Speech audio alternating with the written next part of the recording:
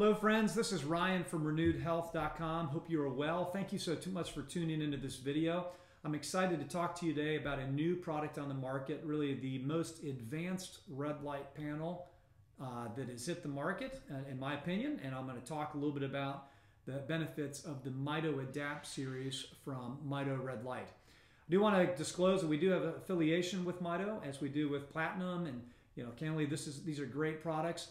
But we would appreciate you using our discount code at checkout. Please also make sure to hit like on this video and feel free to subscribe to our channel as well. And on top of that, I'm actually a real person. You can call me if you have questions. You can go to our website, pull up the phone number. I will personally call you back and help figure out whatever the optimal red light panel would be for you, for your budget, for your setup, for your body size, whatever it is that you're trying to figure out as well.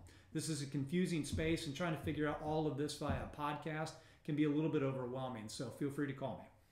All right, I want to talk with you today about the new MitoADAPT series. So, what does this panel offer that other panels on the market don't? Number one, you have the every lens on these particular panels has 2 LED chips in it. And really what that means for you is that you can turn on and off different LED chips and alter the output wavelength-wise that's coming off of these panels. This is pretty game-changing. So if you're reading a bunch of research on 810 on the near infrared spectrum and you're like, you know what, I'd really like to have 810, but I also want to have the option of having other outputs as well, guess what? You can now do that. You could set it up to be 50% 810 and then have alternate wavelengths as your other output, okay? You could say, you know, I'm really liking the 630 on the red, and you could set up alternate wavelengths on that as well. And I'm going to put down in the show notes on this, on the notes, the actual configuration options so that you can look at it and say, oh, that makes sense. That would be really attractive for me. All right, outside of this dual chip output situation, you also have a really neat advanced control panel. Okay, now this control panel can vary the brightness. I don't really know why you would ever have it under 100% brightness, but if you wanted to reduce the brightness, stand closer, to it, whatever you may want to do, you could certainly alter that. The other thing that the control panel allows is a mobile interface. So you can use your mobile cell phone to interface via Bluetooth. Now, if you don't want that, you're really sensitive to electromagnetics, you can turn the Bluetooth feature off. Okay, so I just want to say that. But with that cell phone option, you can actually track your sessions. You can track how much light am I getting and interface that as well, which is pretty neat. So there's no need for a fancy remote option or anything like that. Your cell phone is going to serve in that kind of capacity. And then also you can adjust the time on the control panel. So it's very simple to use. I think you really would like that control panel for sure. All right. What else makes this interesting? Well, you have the option as well to have a horizontal and a vertical stand option. If you're just going to buy a single panel, you can get the floor stand as well.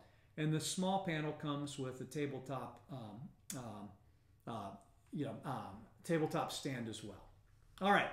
So, should you buy one of these? Well, if you've got a substantial budget, you probably would want to buy one of these. Now, they're not very wide. So if you're thinking about getting a full panel setup kind of scenario, you may actually want to end up getting 2 of these panels to put them side by side. The longest one, called the Max, is 36 inches in length and 9 inches in width. Okay, so if you put 2 of those top to bottom, that's right at 6 feet. If you want an optimal setup, a really mind-blowing kind of setup, get 2 of the Maxes and have 18 inches in width by 6 feet tall, and have those 4 panels throwing off serious intensity. Now look, I'll be fair with you. There's been so much mismarketing in the years past about how many, what the solar outputs on these things are. To be fair, at this point, Mito and Platinum are not putting out anything that is subpar in output. These lights can only get so intense before it's you can't go to a tanning booth and get a tan in 2 minutes versus a 20-minute tanning session because you're going to blister your skin. These panels are as bright as you're going to need. So from an intensity standpoint, don't make that your buying decision right now. on any of these in the Mito or the Platinum side. You need to go with what you want. So if you're thinking, hey, I want the adaptability, I want the latest and greatest, I want a phenomenal control panel, and I want to have mobile interface as well to be able to track my sessions, you know what? This could be pretty awesome for you. Hey, let's talk about one thing. If you're going to go with the 4 spectrum output, the 630, 660, 810, and 850, and just leave it at a 25% spread on all of those panels, you are going to get light that is going to bleed lower than the 630 and higher than the 850. And let me just kind of address this. On LEDs, there is a peak on an LED. It's not a laser. Lasers are very precise.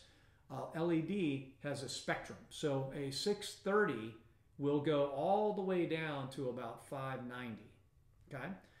And all the way up clearly to a 670. So with this panel, you could go on it at the 25% spectrum and have all the way on the low end from 590 and go all the way on the high end on the near infrared to about 900, okay? Now, that's really where most of the biological activity on these wavelengths are coming from right now.